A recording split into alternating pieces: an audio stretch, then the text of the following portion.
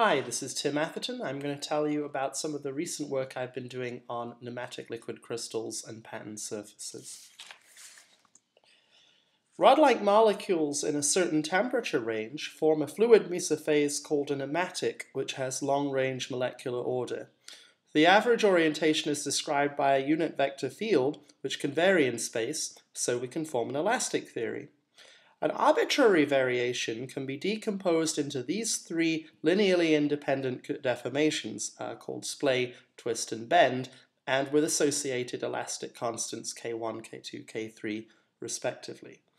The actual configuration adopted by the liquid crystal is found by minimizing this total energy, which is tantamount to solving the associated Euler-Lagrange equations. Alas, these are generally highly nonlinear and extremely difficult to solve.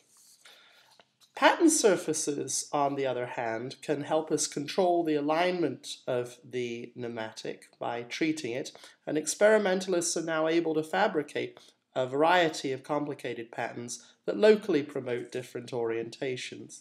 Here, for example, is a striped substrate that promotes alternating planar and vertical alignment, and experimentally this is found to align the nematic along the length of the stripes. Presented with such a situation, two questions that theoretical physicists must answer are, what is the bulk alignment? And secondly, which solutions are stable? A common approximation to do this is to assume that all of the elastic constants are equal. The Euler-Lagrange equation in this case is just Laplace's equation. Unfortunately, this simplification is useless for pattern surfaces because you don't get the observed alignment. The alignment is due to elastic anisotropy.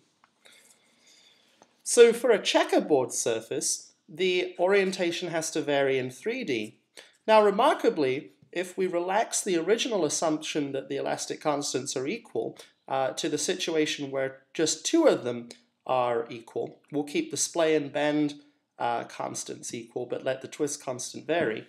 The Euler-Lagrange equations remain linear and can be reduced to Laplace's equation by a linear transformation.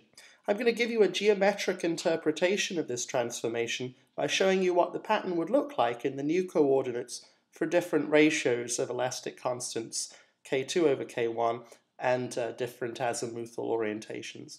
As you can see, it's an anisotropic scaling. So the results of my calculation are plotted here as plots of energy as a function of azimuthal alignment angle. We find that the square surface aligns the nematic either along the diagonals or along the edges, depending on how strong the surface is able to impose the anchoring. We have a natural multi-stable surface. Even more excitingly, if we change the squares to rectangles of modest aspect ratio, we're able to control the effective azimuthal anchoring energy promoted by the pattern surface. These surfaces offer controllable behavior based on the design parameters of the pattern, which is useful for producing electro-optic devices such as displays.